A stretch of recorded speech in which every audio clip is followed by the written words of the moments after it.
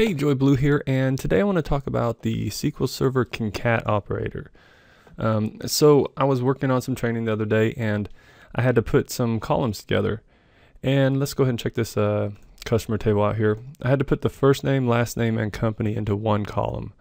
And so the normal way to do that, or in the past, the way you would do that is you would simply take the columns, first name, and then you put a little plus sign, last name, and then a plus sign, and then the company.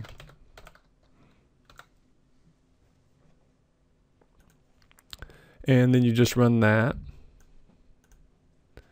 and you have your column there. But we have these nulls, and well, couple things first. Let me grab.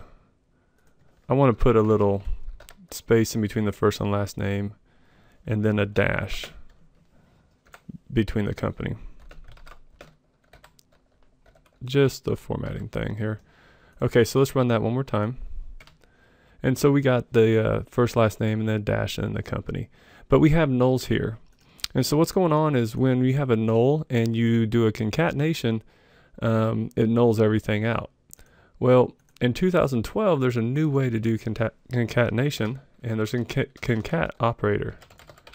And so we would just say select, and then you say concat, and then you put first name, comma, then you put your next string, and then you put the next thing you want to concat, comma. So you just keep putting commas instead of pluses.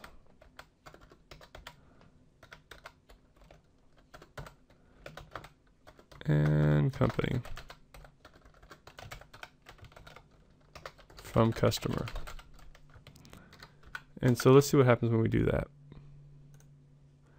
And you can see here that when we don't have a, when there's a null company, it still goes ahead and does the concatenation for us. And so there's some other things too, like if you're concatenating different types, if you're doing a string with an integer, it'll go ahead and convert or cast that for you.